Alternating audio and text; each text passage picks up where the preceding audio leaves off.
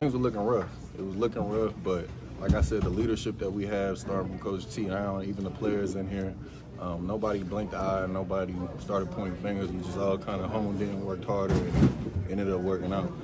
So keep most of this together, you think? And I will hope so. I mean, that's above my pay grade. Yeah. So, but I mean, would you like to see I that? would love to. I'd love to come back. I would love to keep the same team, but you know how the NFL is, man. You never know what's going to happen. You mentioned the leadership. Was there anything specific? It had to be on a razor's edge at 2-6, 3-7. And typically, that when I was walking into the building, I thought things were going to be tense, but it was Coach Tomlin. He was like, "I'm not going to change who I am, no matter if we 11-0 or 0-11." And he stuck to that. He didn't start tripping. He didn't start yelling.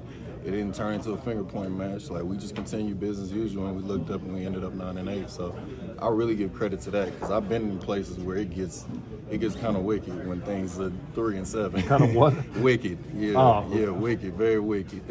Are you more proud of 9-8 or more pissed off that the season's over? That's a tough question. Double-edged sword. Obviously, you always want to continue and go to the playoffs. So, I mean, if I could have it my way and wave a magic wand, we would have handled business, and we'd be talking about a bye or a wild card game. But that's how the game goes. We ended up having a winning season. I think we can hold our head up going in the next season for whoever's here next year.